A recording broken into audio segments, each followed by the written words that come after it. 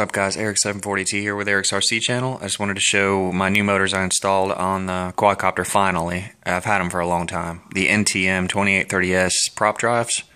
I'm still running the 11x5 props, and just in comparison to the AeroDrive 2830-11s, the motors don't get warm at all versus the 2830-11s. The ESCs get warm about the same, maybe a little warmer with these motors. And the batteries definitely get warmer, at least a 3-cell with these motors. I'm probably going to have to upgrade to a 4-cell.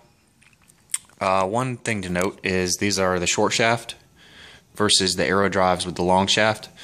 This is much more sturdy when you bolt this housing on here than say the long shaft of the AeroDrive. So I like that aspect. There's much less likely to get bent as far as shaft, and also if this does get bent, the shaft in here, you can just take this top off and just replace this piece, which I have like 8 extras, so no problem there. The motors function fine right out of the box. No problem lifting the quad. I just feel like I need a 4-cell. And on a different note, I'm probably going to upgrade from the multi-Wii controller, the multi-Wii Pro, to the NASA MV2 within the next few months probably.